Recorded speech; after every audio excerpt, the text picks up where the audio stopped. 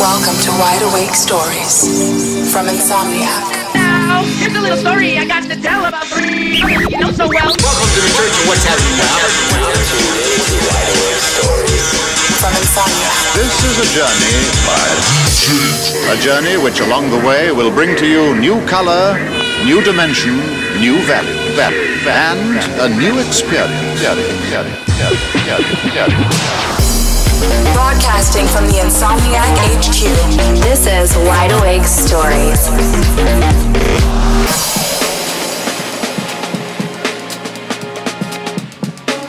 Welcome to episode 14 of Wide Awake Stories. We're broadcasting once again from Insomniac HQ, and we got a pretty full house today. To my right, as always, is Rob Seamus. Hey. To my left is Sam Yu. How's it going?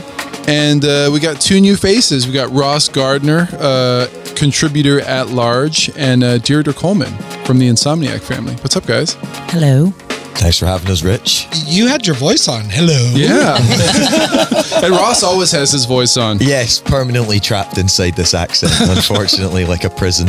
But you know what? Like, you're one of the only people that I know that has that accent that you can actually understand, too. Yes. I do hear that a lot. You know, it's like as I've kind of, it's smoothed off over the years, so the sharp edges have become kind of softened just for the Americans, so you guys know what I'm talking about. Well, thanks for that. If you've been listening to Wide Awake Stories, you caught an interview that Ross did with two of maybe the oldest and most fun headliners at EDC Las Vegas, the couple that worked security at the media room. Yeah, lovely people. So kind of youthful and vibrant, you know. It's like they I think the whole time that we were at EDC, they kind of kept us going while we were in that media area, because you could just see everybody's energy levels deteriorating throughout the weekend, but they were just so full of life. Can you believe that was, what, 6 months ago? I can't believe 2017 is almost over.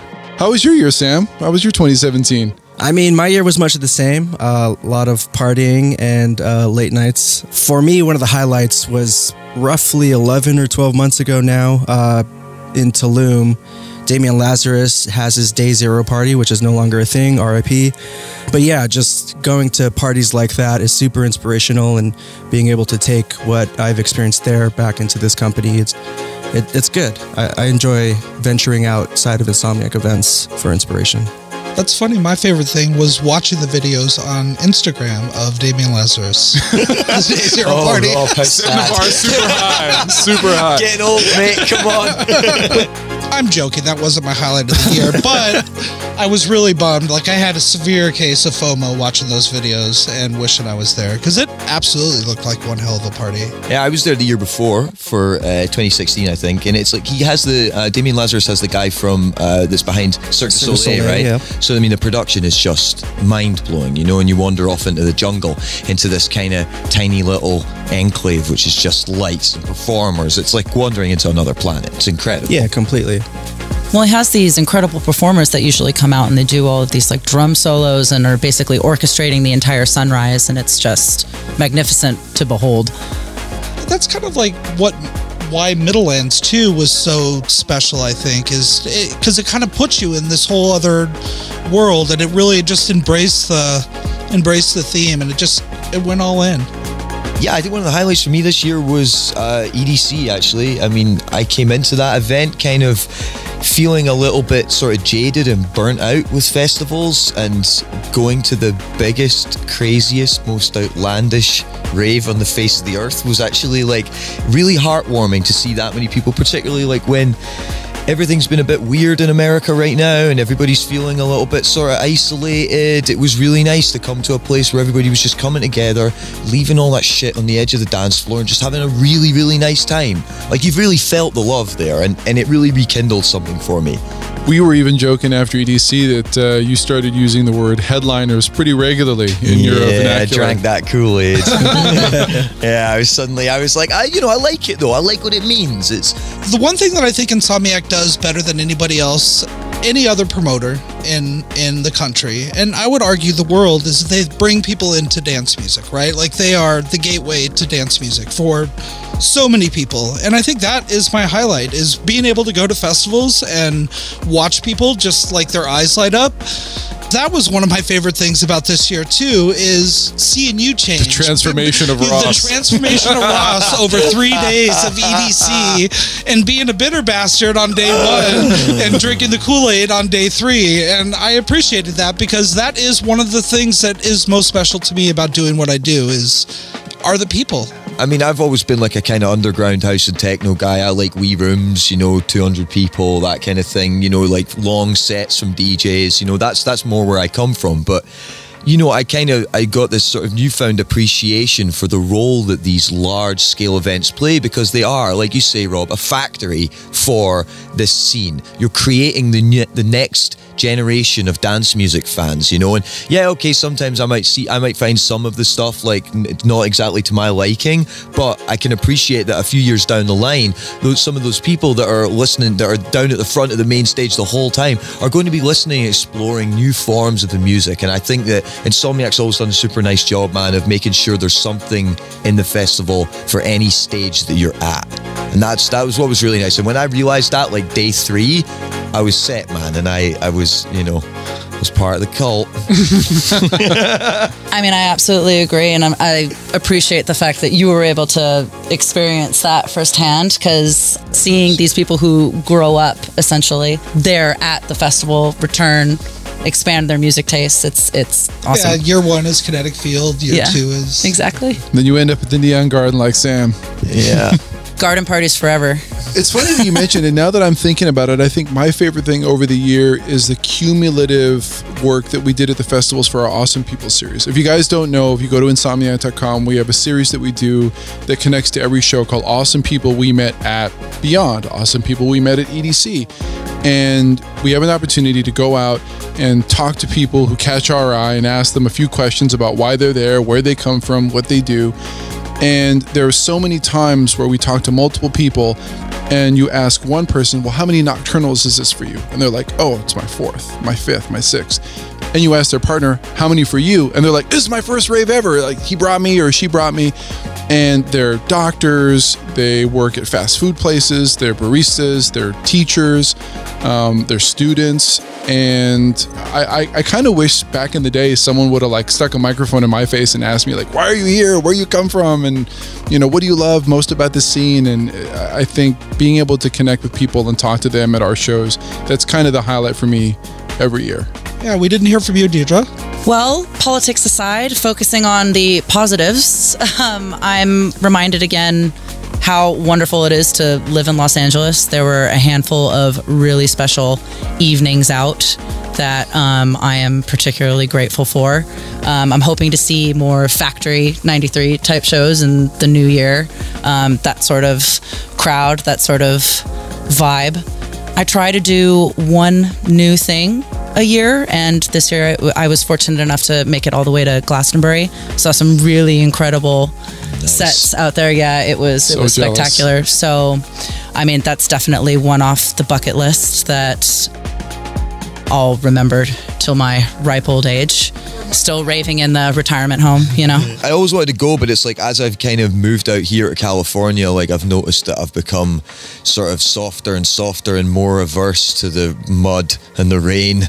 Like I don't think I could do it anymore. I've been to like a few Coachellas, do you know what I mean? And I look at Coachella next to like Glastonbury or Tea in the Park. If you don't know anything about Tea in the Park, go and look at like Scottish things that happen at Tea in the Park on Twitter. It will shock and offend and horrify you.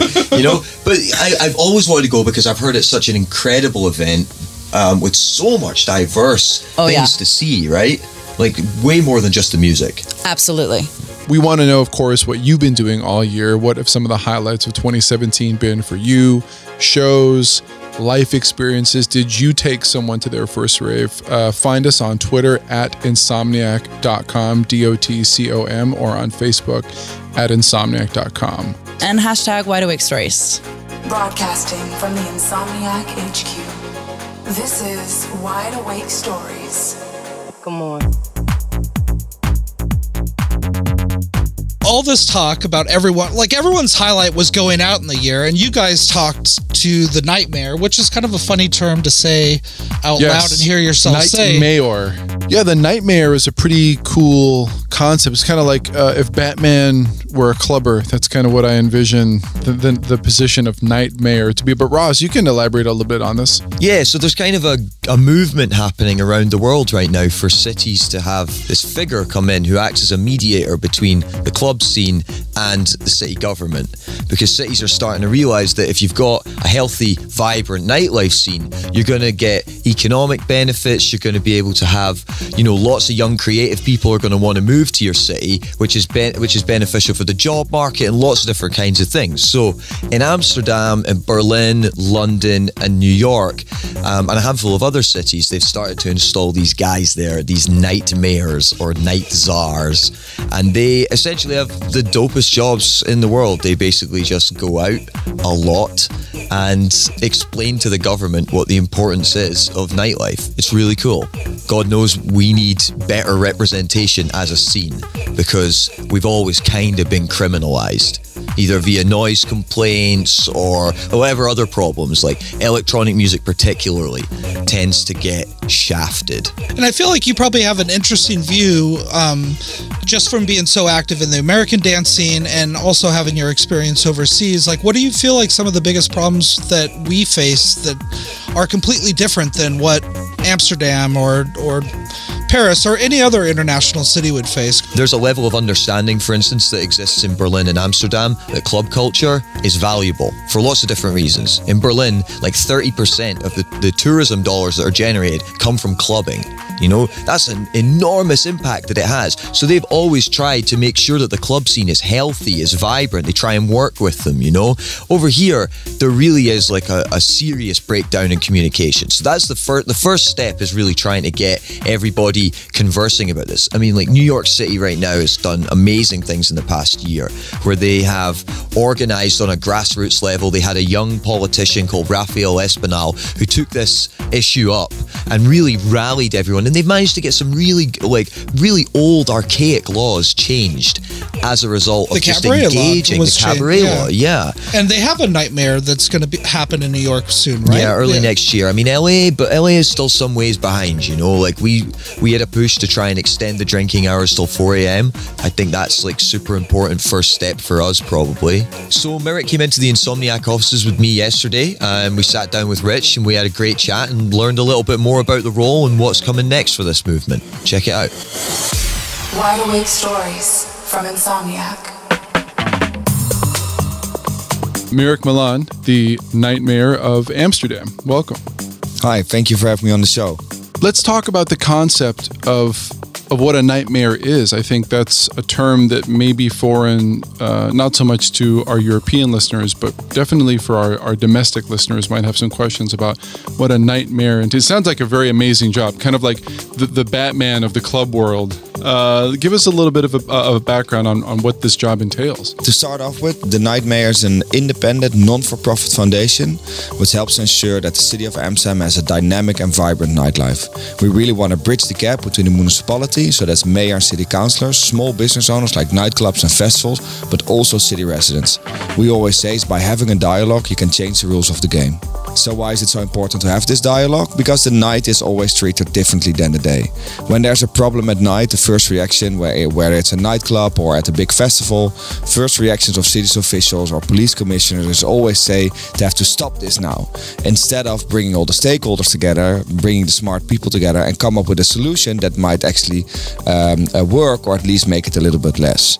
So we really focus on getting this dialogue going and getting nightlife out of this zone where it's always seen as something negative. And one thing I think is really interesting about this is the idea that you're kind of like a translator between the club scene and the city government, because those two sides speak a totally different language from one another. So can you talk to me a little bit about like what that kind of mediating role means, and like what and why it's very important to have someone in your position speaking to both sides. I think you can really say I'm like the eyes and the ears of the mayor by night. I've been working with the mayor of Amsterdam for 6 years now, and because I also understand it's really difficult to penetrate the city's nightlife from your office in City Hall. So they know a lot about housing, hospitals, you know, all these kinds of infrastructure things, and also of course about city planning, because also nightlife and having a vibrant nightlife is also about planning and mapping out your city. So we really always try to find the middle path in between what do the club owners want, what do the festival promoters want, and what is and where does the city get engaged with that. And you're coming from the club background. You're a former club promoter, correct? Yeah. I started organizing parties when I was 20. I really think that these kind of club events or small little festivals can be business schools for young creative kids, and that is always our argument. Like, there's a lot of talent development for the creative industry happening in nightlife and on festivals, and that is always something which is interesting for city governments to think about. Hey, if we have a lot of young creative people living in the city, that will be followed by the creative industry, and which is definitely an engine for economic and area development at the moment. How long do you think it took for you, because you've had this job since you were 31 and you're 36 now, how long did it take for you to sort of be in those governmental discussions and convince those people, look, we're not just a lot of miscreants and troublemakers operating in the shadows. There's opportunity here. There's a dialogue that's valuable here. How long did it take to kind of change the mindset? Because I assume that's the first big step to doing what you need to do. Yes, that's absolutely correct. So in Amsterdam, it took me for like 2.5 years to get acknowledgement from City Council for the value that our subculture created. But also, which is really important, is unifying the nightlife scene. Because sometimes I always look at club promoters or festival promoters sometimes as surfers, you know, they want to ride their own wave. Very territorial. You know, so it's not always like, so it's also about unifying the nightlife scene, letting them work together, speak in one voice, and then also getting the city on board, because cities don't speak so often to single operators. They always want to speak to more like a group of people. So our organization is structured that 50% of our money comes from City Hall, and the other 50% comes from entrepreneurs in nightlife, whether it's nightclub owners, festival promoters, but also even DJs and other suppliers to this as well. And I think that was a big challenge, but we are now, since we got the nightlife scene unified, we really saw that we were making progress. And I think one of the biggest things that we introduced was the introduction of 24-hour licensed venues in Amsterdam.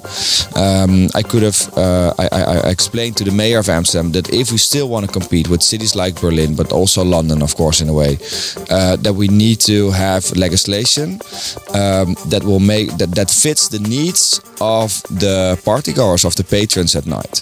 Because this is something which I see happening really often, is that people go to warehouse spaces or go to DIY places in New York, not because they maybe want to go to an illegal party or rave, but the legislation doesn't fit their needs, so they're looking for something new. And this is, I think, a topic which is important also for the US. So this is a nice segue, because you mentioned Berlin. We're talking about Amsterdam. These are two cities that are historically much more supportive of the idea of these nightlife businesses, a bit more pragmatic, a bit more liberal.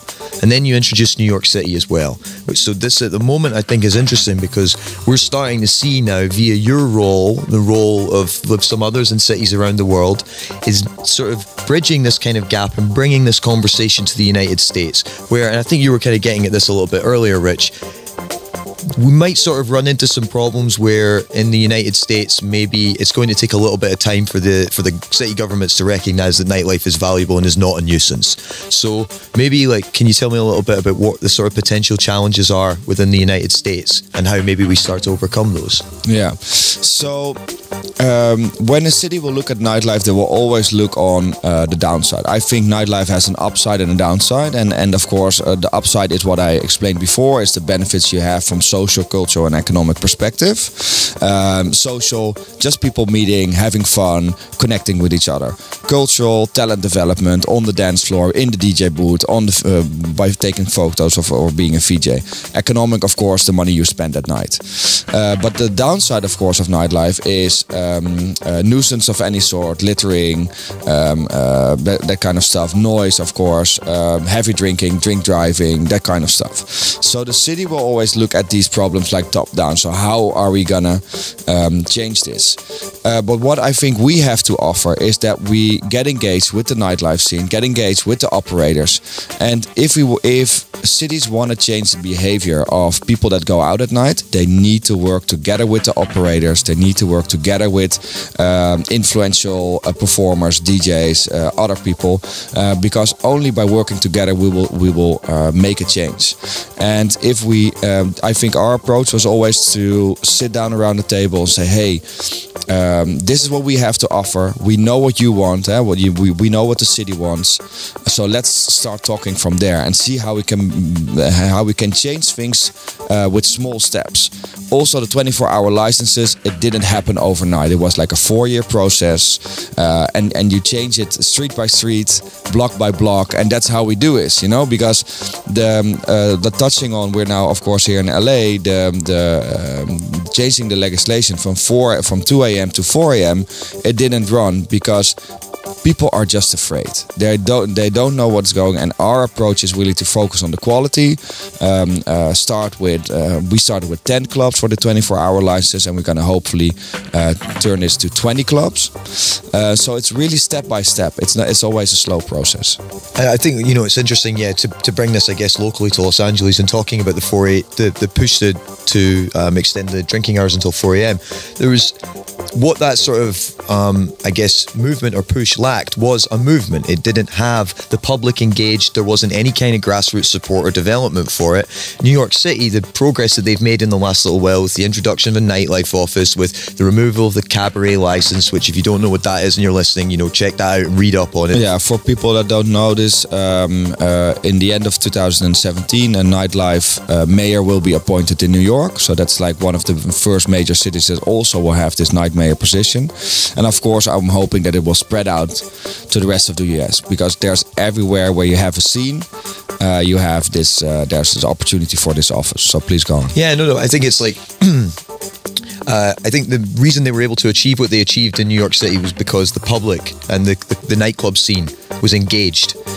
Digital, so they set up digitally Facebook groups and things. They organized in person. They went out and they picketed, they protested. They actually got out there, made their voices heard, and applied some pressure to the government. But they recognized that, they made the argument that these spaces are, yes, they're economically important, but they are very socially important, right? Because nightlife venues are traditionally safe spaces for all different kinds of people, from minority groups, LGBT groups. So, I mean, do you think it's important that these kinds of that we sort of find these narratives and we find these stories when trying to get people engaged, and that we really try and engage the grassroots in these movements? Yeah, I really think that it's really important, and I would also say to all the listeners, that it's important to let your voice be heard. To say you're engaged with your scene. Definitely for a city as LA, where it's so important that community building is really important, and nightlife is a way to do this. Definitely when a city is so spread out. So it's really about making your voice heard, making sure every chance you get to write a petition or to do something else, get with us on this team and try to change cities. We talked a little bit about the social benefits. How do we convert people and change the thinking that economically this is beneficial for everyone? We definitely also focus on the economic impact, but we and the next step we're taking is focusing on the cultural impact.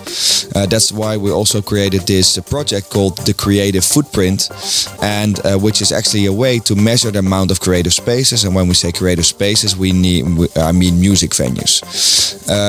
So together with a Harvard professor, we created an algorithm to count the amount of creative space in the city, and with this report we can find answers against gentrification, because the same as with the carbon footprint, if you chop down a couple of trees, you want to replant them somewhere else. And we want to make the city aware. We really want to create awareness for the fact that these venues, these spaces are important for the city.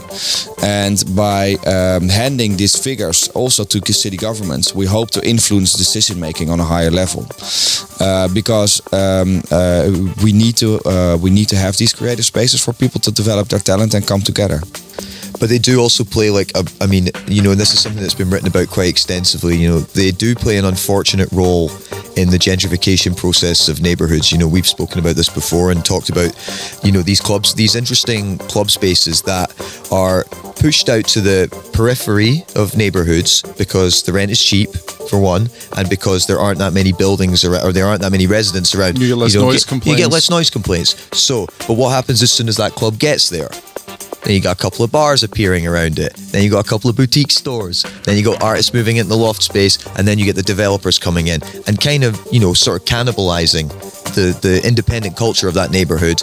And then what happens when the luxury apartments go in? Everybody moves in, they have their kids, and then the thing that brought them into that neighborhood, they're complaining about it, you know? So that is something which you see happening really often, and that is something we are fighting against really hard. So always, like when a new venue goes into an area, we need to make sure that there is some sense of integrity with city planners that understand that this value of a venue or place help to develop this area. You know, worked on safety, because safety and mobility is one of the key factors for creating a safe nightlife. You know, and lighting is really big part of that. I've seen here already in LA, there are some warehouse parties, and who's done the lighting? That is actually the club owner or the venue, the warehouse owner, instead of the city government. So that is so that's why we need to get our foot in the door, and that's why we're starting this conversation. I think what we have now, there's at this moment more than 10 night mayors around the world. There are the first cities in New York are appearing, and what we need to do is we need to get on the table, and not in a couple of years when everything is again changed to another neighborhoods. We need to be there now, and when we see areas develop, that we say, okay, please keep in mind that in 5 years' time you're going to keep this venue there going. What do the promoters need to do here in the States? Yeah. Because it sounds like the promoters in Amsterdam and everyone's kind of banded together and said, look, we're on the same team. Yeah. But when you said surfers, I thought that was a great analogy, because yes, they like to ride their own wave, but surfers are also very, very territorial. Yeah. And coming into the States, take this Los Angeles, for instance. Yeah.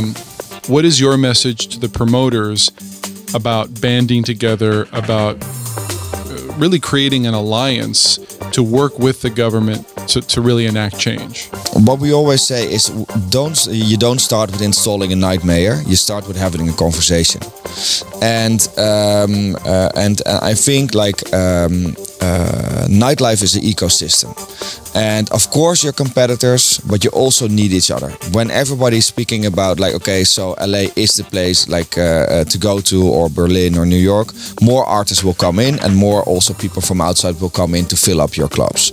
So I think it's really good to get together. Just start with a smaller group that sees this value, and try to come up with a white paper or with a manifesto about what you think your nightlife should look like, and present this to City Hall.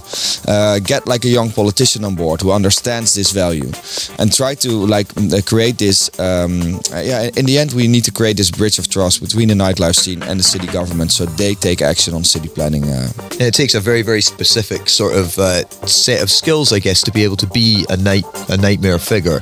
You know, your background, obviously in the club scene, gave you not just an understanding of how the club scene runs, but a legitimacy. Well, credibility within the club scene. You know, these people know you, they trust you. You know, Amsterdam's a small city. You know, I'm sure by the time you were the Nightmare, everybody knew who you were anyway. You know, so what are the kind of key characteristics for someone filling this sort of role in America, and for the young politicians as well? What do they need to have? Yeah, so a while ago, I adopted this tagline, said "a rebel in a suit," because I really come from the club scene. I've been promoting parties since I was 20.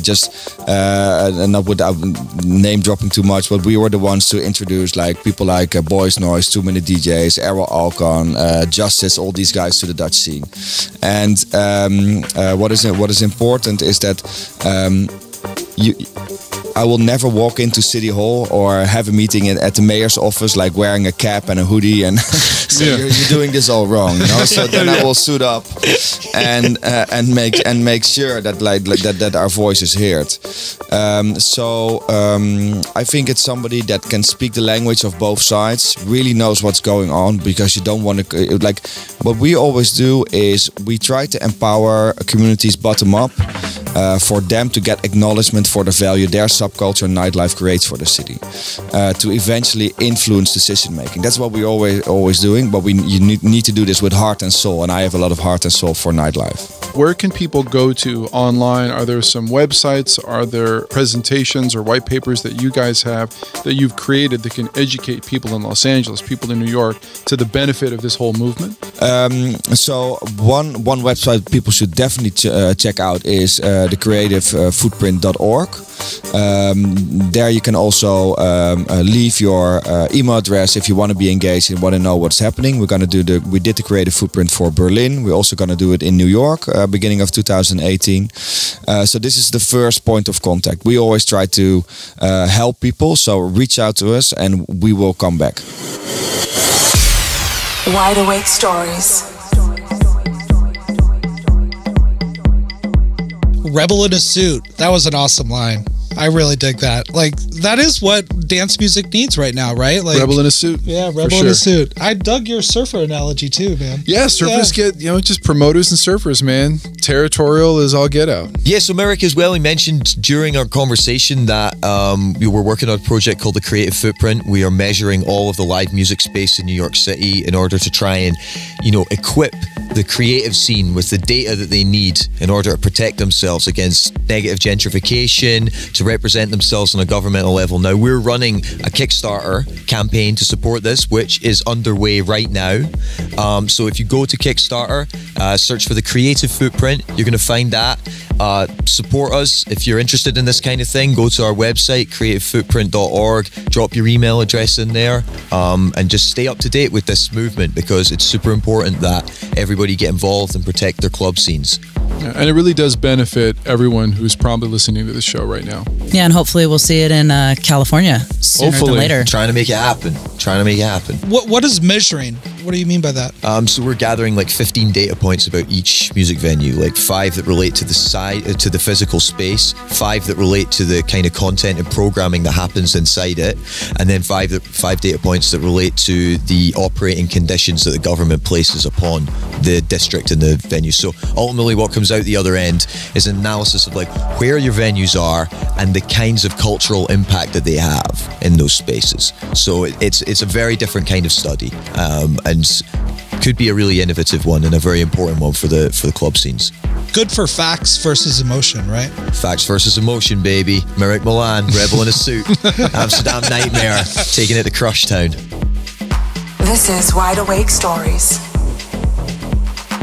Next up, Sam, who did you link up with for this episode? Yeah, if you've been listening to the last couple of episodes, I've been getting with a few artists and been trying to get a few of their first-time stories. This time, I linked up with Slushii, Volpe and Tisoki, who were kind enough to share their first time attending a rave or a dance music festival, whatever they're being called these days.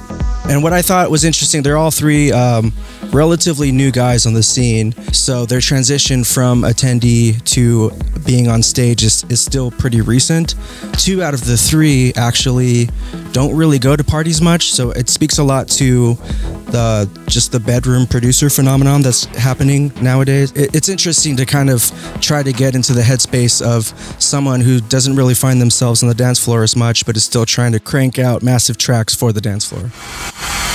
Artist relations. Hey, what's up? My name is Ray Volpe, and I'm a dubstep, all the types of electronic music producer. I even sing a little bit, like, that's a little snippet. Today I want to tell you guys a little story, if that's okay. A lot of people shit on Plur that I know and stuff like that, and I never personally shat on it, but I did see, I was like, oh, I can see why people, dislike it, or people, might feel a certain type of way about it. But when I started playing shows and I went and I did it and I see how these people are and the way that they feel and the way that music impacts them, it makes so much sense, and I'm all for it. And I don't sit there and advocate it, but I'm all for it at the same time. I'm just if that's how you feel, 'cause I love music, and the way it makes me feel is something I can't describe in any other way than when I just make it, or if I'm playing a show. And if people want to sit and they're making awesome perlers and candy cuffs and all this cool stuff, that's amazing. I don't have talent like that. I can't even draw a stick figure. I don't know how I'm even making music, honestly. I was never someone that attended shows. I feel like I'm an extroverted introvert. Is that the right? I don't know if that's the right thing. I have a Introverted, extrovert. I don't know what it's whatever it is, where it's I love to socialize, but I have a low budget for it. So that's why I try to, if I attend shows, I try to do it from the back and not in a weird I just want to be backstage way, but I just want to kind of just chill. My name's Tisoki. I make bass heavy music.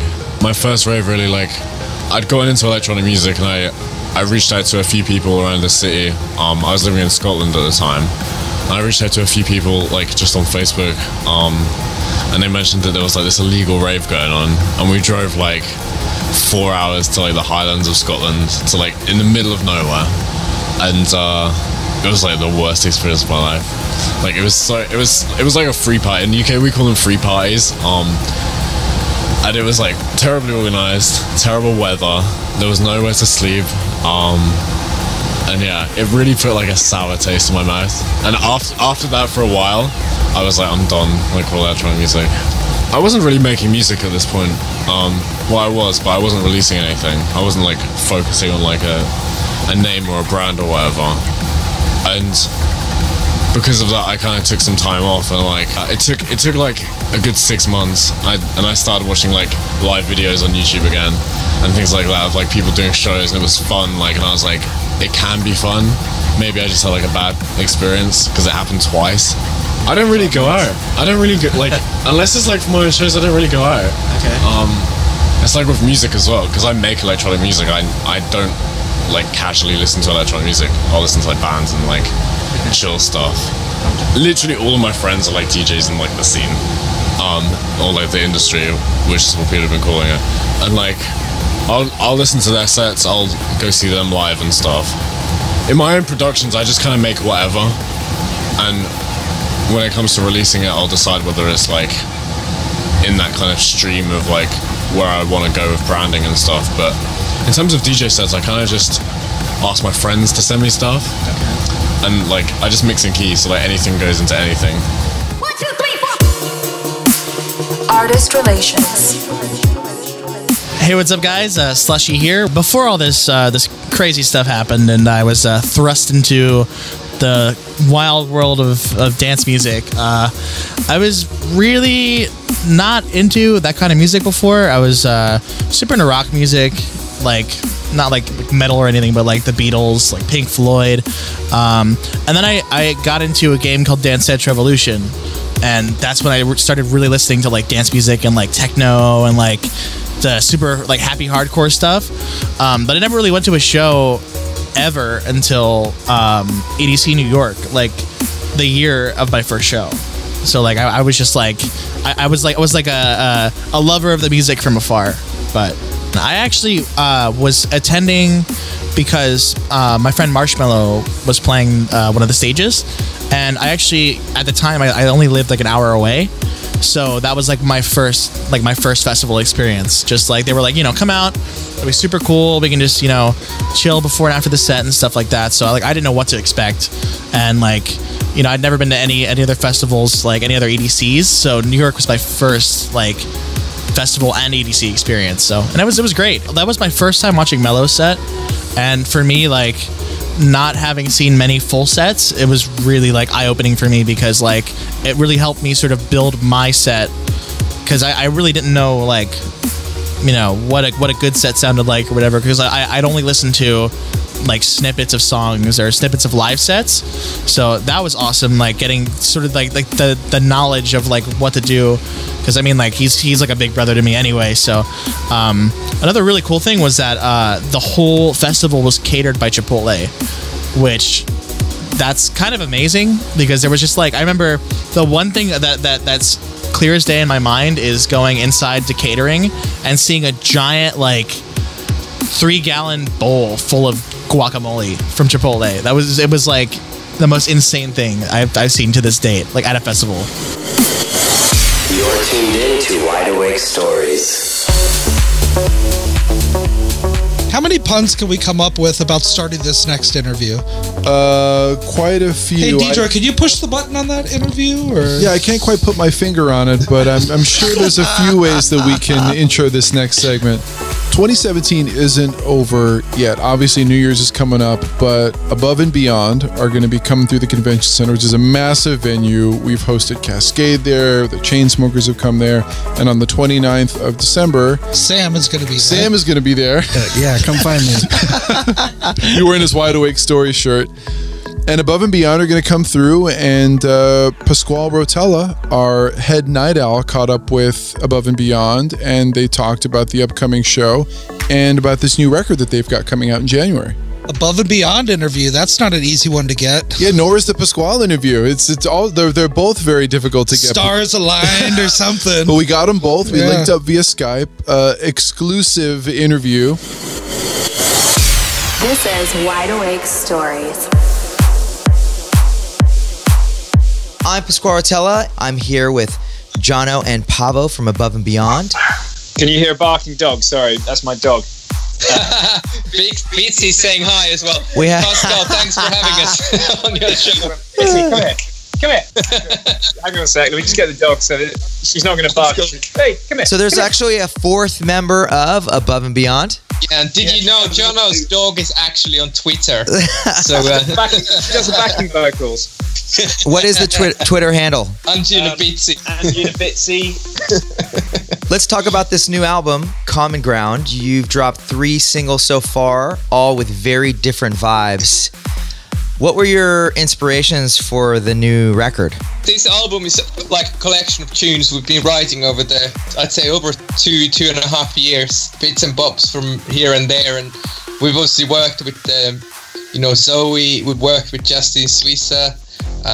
Tony's been writing quite a lot of new vocal bits, and then on this one we've worked with a new singer called Marty Longstaff, who's singing on Tightrope. So it's just been a combo of writing sessions with different people, and then literally the last sort of 6 months has been hard work us getting it all sounding good. But it's awesome to be able to now say that we have a new album and it's coming out soon.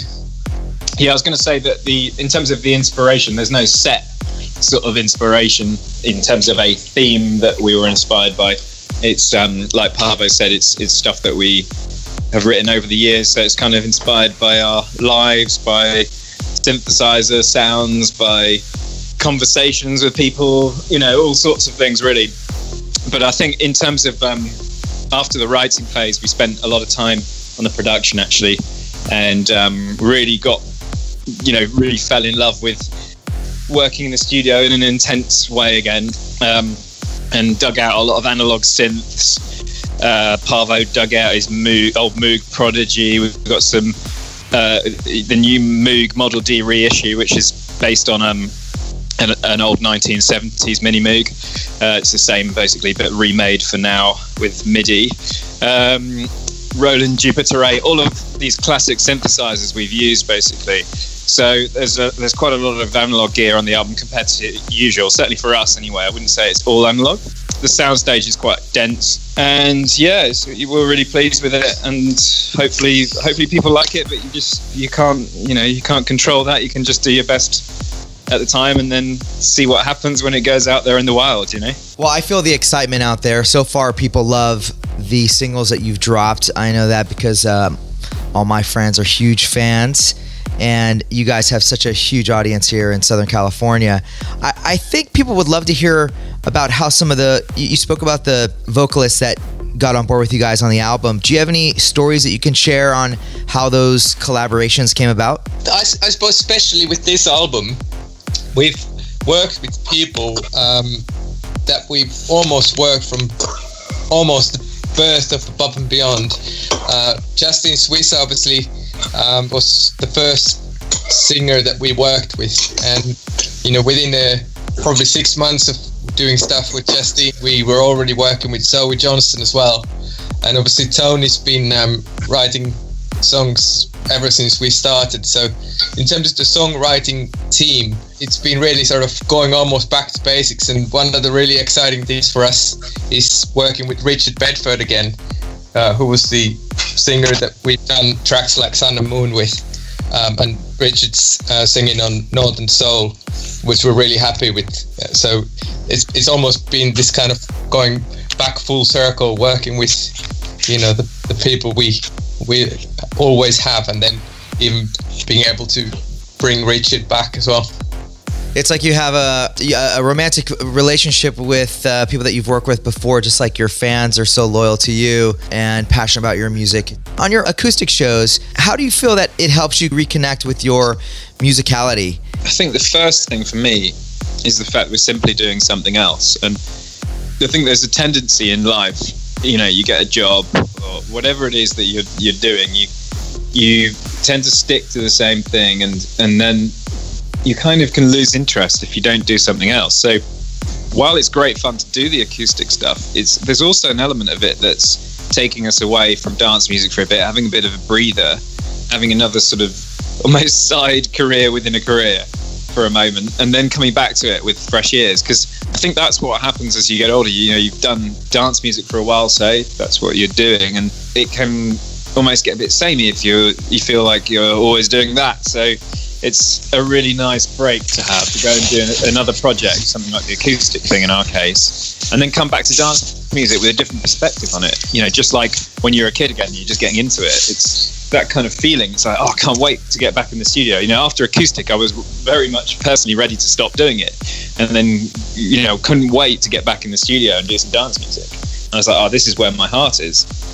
At the same time, doing the acoustic stuff, the same is true, because you go into Abbey Road and you hear a string section playing your pieces of music, and playing your chords and melodies, and that's exciting and amazing. And I mean, for me, I guess that's the best bit of it, is the expansive arrangements and the acoustic stuff. It's just stuff that you can do that you can't quite do when you've got a big kick drum to squeeze in, so it's kind of exciting to do those arrangements and work with incredibly talented musicians, and to be able to involve some incredible people and realize your dreams in that area is really exciting. And like I say, it's a bit of a musical holiday if you look at it that way. That's what's exciting. Well, it really is beautiful how you found a new way to bring your music to people. Yeah. And it's totally credit to Tony, because he had the idea of doing it. I think, I mean, Parvo can tell you otherwise, but I think me and Parvo would have been a bit more like, what, just rocking up and doing some acoustic stuff. It would have felt a bit ballsy at one point in our career. I don't know if we would now, but, Tony was like, I want to do MTV Unplugged. And we're like, okay. Yeah. So everyone brings something to the table, but, the acoustic thing is definitely, Tony's idea, and people love it. So well done to him, Yeah. And do you think it's important for dance music's growth for artists to try to go against the status quo and do things like what you've done? I think that the problem with dance music is you've got people who haven't heard anything else making it at the moment. And I think that is, you know, I don't want to be one of those guys who's like, oh, it was better in the old days or something like this, because it wasn't necessarily, you know. But what I would say is that it's really important to have, as a musician, I believe, to have a lot of influences, different styles of music, to understand the language of music beyond dance music. Because dance music for me is at its best when it's borrowing ideas almost from other genres and other styles and other eras of music. I suppose that's what I would say on that. Every musician and producer is different, but at least from my perspective, what's been very useful with doing the acoustic is taking the songs and doing them in a totally different way, because I think often in electronic music the production is so integral part of what the song is that sometimes I feel like the songwriting aspect in electronic music isn't being thought of enough. So at least for me it's really helped, you know, taking these electronic things like Hello was a really interesting one to take into the acoustic form, so to see, you know, if you did it in a completely acoustic form, what would be retained, you know, what would be the hooks and what could you use. And it really helps when you are then writing you know, new electronic material, sort of see it from that perspective. It gives a bit more depth to the songwriting process. The nice thing about our fans is not only are they generally extremely lovely people who say amazing things to us and support us to do this, but they also, they support us to do what we want to do, and then they allow us to sort of be creative, because I've lost count of the amount of times I've heard other musicians say to me, oh yeah, but I can't do that because, you know, it's not what people expect of me, in, you know, various paraphrases of that. But I don't feel that way with our stuff generally. Well, we have to make this because, you know, that's what the audience expects of us, and that's why we've been able to go off and do acoustic and stuff like that, because we've kind of done that from day one. And you always alienate a few people along the way, but that's life. But I think the danger with the sort of social media world is to listen to what people are saying too much sometimes. So it's a real danger. And I think the best artists and the best businesses actually are often when someone has a really clear idea of what they want. There's a place for market research and all that kind of stuff, but it's not always in music. I sort of feel you've got to come at it with an idea, you know, and start from that point rather than meeting a market, if you know what I mean. And yeah, our fans have been great because they've just sort of invested themselves in us, which is amazing. So you've been doing the Group Therapy radio show for about 5 years now. You were doing Trance Around the World before that. Why do you feel it's been important to have a regular connection to your fans, and what do you feel these radio shows have done for you guys creatively? I think when we started, we used to try and get records on the radio. You know, we would actively try and do that when we were sort of early 2000s. And then, you know, over time we wanted to DJ, and the radio show became an extension of that, but it also became a way of meeting our audience, to build a kind of fan base. So, and that's why we've kept it going. We really enjoy doing the radio show. It's a great way to also keep on top of new music, because when you have a radio show, people send you music. If we didn't have one of those, we'd have to go and seek it out even more than we do already. So it's just a fantastic sort of thing that we have control of, rather than feeling like, oh, our record didn't go on the playlist of whatever radio station you need to be on, you know. And obviously things have moved on a bit since those days, because now you've got Spotify and Tidal and all these other platforms, that Apple Music, that people can listen to music on, which is amazing. But, you know, there were kind of gatekeepers at radio, and, you know, we'd have one record that would go on the Radio 1A list, and then the next one would only go on the C list or not get on at all. And we didn't want our career to be, and our music making to be, in the hands of other labels and gatekeepers, really. So that's kind of why the radio show became as important as it was. But we started doing it just for fun, really, to be honest. And I think the annual party that we've been doing now, I think for probably about 7 years, we've been doing one big show that's live streamed, you know, one a year. And this year we're especially doing the ABGT 250 at the Gorge Amphitheater in Washington State. Was just one of those moments where I think we were all kind of wondering how could this go, you know, could we do a festival? You know, we've never done a festival, something that you've obviously done yourself for so many years, and this was really our first attempt at putting on a festival and just seeing how well it all went. Obviously we had great partners there helping us, but most of all it was the fans that came, that were so good to each other that I think ultimately made it possible, and I think it was for me one of the most amazing things in our whole career, just to see you know, the sort of family atmosphere that we had during that weekend. And everyone was talking about it, like they kept on calling it a festival, and we realised we weren't calling it a festival so much beforehand.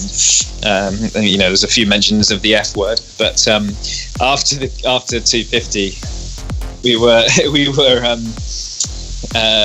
calling it a festival during and after, which was pretty cool. And then there was a moment, actually, Zoe Johnson came and hung out, because we often invite people we work with along to some of these shows just to make sure they get to experience the love out there for all the songs and stuff. And on the way out of the venue, there was like this river of people flowing out, and I said to Zoe, should we just get out of the car? We were crossing a little bridge. Should we just get out of the car and say hello, you know? And so we were standing on the top of this bridge, and we waved to them. We got out of the car, and the crowd just went nuts. Everybody was screaming. It was crazy. Speaking of the F word, you guys have a massive play in Los Angeles for your big show at the convention center at the end of this month. Yeah. Can you tell me a little bit about what you have planned, what you think about the LA crowd? Well, obviously, you know, we're just putting the finishing touches to our album, so it's just awesome to end this year that's been such a big year for us musically. You know, after having just done Gorge, now just having finished the album, we're sort of coming to say goodbye to 2017 in a city that we've had so many of our career highlights in. You know, we were just talking about, you know, the acoustic at the Hollywood Bowl. We've done the radio show parties at the Palladium. You know, we did EDC at the Coliseum, and I'm running out of fingers to count these amazing career highlights we've had in LA. So it just feels like the perfect place to have like the big end of year bash for us. So I'm just really excited to really say goodbye to this year in LA. I mean, in LA, it's funny, I'm a sort of reformed, cynical Brit, and when I go out to LA, everything feels very positive and welcoming, and you know, people seem to love everything we do, which is kind of nice if you're critical of your own work. So it feels like a really nice audience to play to, because they really go for it, and they seem to love what we do. So we're always happy to play in LA. I love hearing you mention all these other shows. The little film strip went through my head when you mentioned EDC at the Coliseum and your acoustic show. I believe that this show is that special. The LA Convention Center has not been used for a lot of events, and you guys coming through there is a really big deal, so the anticipation is high. Cannot wait to see you guys backstage, and I cannot wait to see you guys on stage. Looking forward to it. Thank you guys. Thank you for being... No, thank you. And it just feels like a great time for dance music right now, you know, and it's just a really exciting time. I think it genuinely is an exciting time to be alive and to have a career, whichever part of the industry you're in. The enthusiasm from the audience right now is huge, you know. There's so much good music coming out right now. It's amazing. I love it. Yeah. It is a really good time. I'm really feeling it. And I can't wait for people to hear some of the stuff that we've literally just been listening to over the last 2 months. We've got so much stuff now that we just want to put out there. We're ready and waiting. All right, you guys. Well, thanks so much for doing the show, and thank you. See you in about a month's time. See you there. All right, see you there. Tune in next month for a new episode of Wide Awake Stories.